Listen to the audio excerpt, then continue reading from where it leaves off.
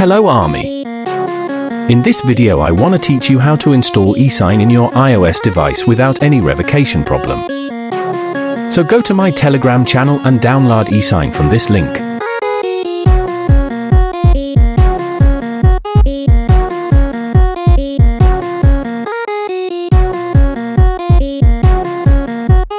As you can see, ESign is successfully downloaded in my iPhone. Now go to Setting, General, VPN, DNS and Device Management, HDFC, and click on Trust. Before open the ESign, please download ESign certificate from my Telegram channel. Now open ESign and allow all permissions. Click on click on New Certificate and import the certificate on ESign. Now the final stage, click on Zip Certificate and unzip this certificate.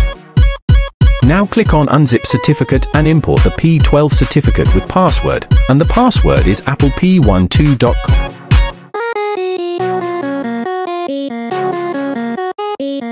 Click on Import and click on Mobile Provision and Import.